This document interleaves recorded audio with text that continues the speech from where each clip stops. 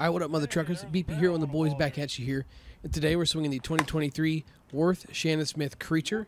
Big thanks to this one goes out to yours truly from the support of you guys. I was able to grab one of these for a really good price from Headbanger Sports because you guys support the channel, watching the videos and everything else. It makes a difference. Able to pick this one up to check it out for review for you guys, so it will be for sale afterwards. I'll put a comment down below and pin it to let you guys know how much it'll be and everything else. You can check it out there, and I will remove it when it's gone, so if you don't see the pinned comment up top, then it has been sold. Everything from buying bats directly through me, using the affiliate links down below, using the discount codes, all that stuff helps the cause in making sure we can get content to be able to swing for you guys. So huge thanks to you guys for making this one possible.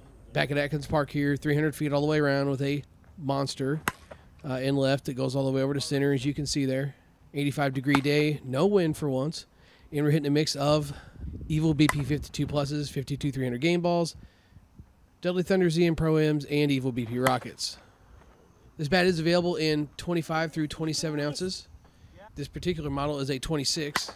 Features an end load, and it is a full ounce. Is it true to weight? Yes, but the end load is definitely hefty. Wouldn't recommend going down an ounce or anything like that, but do have it known that the end load in this thing is no joke. It's definitely one of the more heavier end loads I've swung this year for a 1 ounce, and especially in a 26. If you're looking to have any kind of finesse to your swing, definitely don't consider this one. This is for somebody that wants to hit the ball as hard as they can, swing as hard as they can, and worry about the results later. It is a two-piece with a composite barrel and a composite handle, and it has the typical Mike and Worth feel from the handle. It is stiff. It really doesn't even let you know it's a two-piece bat unless you miss really bad up or down the barrel. And this barrel is a 12.5-inch barrel, and just based on the feedback and stuff that we got from it, it was not really all that responsive in my opinion. It was just kind of stiff, never burned the hands or gave you any bad feedback, but never let you know you got one good unless you just absolutely nailed it on the screws. And then you did hear a sound change as well, but if not on the screws, then it definitely lacks some to be desired from a feel and feedback standpoint. It got better as it broke in, and it became a little bit more responsive, so it was definitely worth noting. Just do note that if you do grab one of these, it's just going to be a little lackluster and underwhelming for the first, I'll say, 100 or so swings until you get it broke in. Checking out the compression tester on this thing here real quick. A couple of things I do want to take away from this. One, I expected this to be better out of the wrapper for testing in the mid-250s. But number two is we put almost 200 swings on this bat, and the compression tester barely moved. So while I was a bit thrown off that it wasn't performing better out of the wrapper, I was definitely impressed with the fact that we put a good amount of swings on this thing with some guys that can hit the ball pretty good, and it just did not move at all. I was honestly very surprised. So this thing's definitely going to get a check for durability.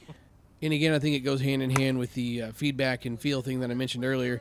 It's just going to take a little bit to get going, so don't think that just because you see it in the 250s, it's going to be a gamer out of the wrapper, because it definitely was not. So with all the technical stuff out of the way, let's go ahead and get down to what we think of this thing. And it was a bit interesting to start with. Honestly, kind of thought to myself, how is the Freak 9R as good as it is, and this thing is underwhelming as it is? And I still don't have the answer to that, but I will say that it was better than what I thought it was going to end up being.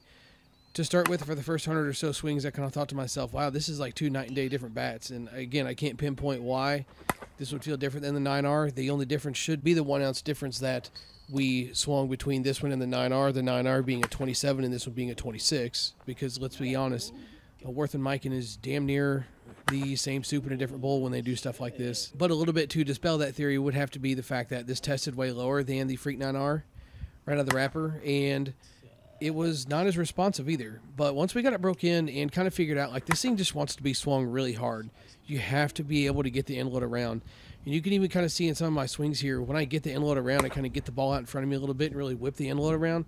It's a way better result as far as the batted ball goes. Any of the stuff that I kind of let get in on me, and I won't say push it off my hands, but definitely don't get like it extended and snapped on it. You can definitely see a difference in the performance. So this thing just wants to be swung really hard.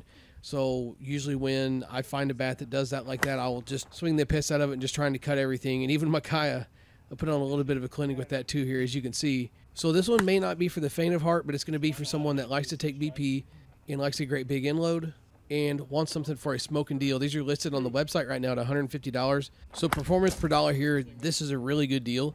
You can get with me to get one of these. I can get you set up with one directly, or you can use the affiliate link in the description down below as well. A couple different options there that get you one of these bats. Like I said, they are good.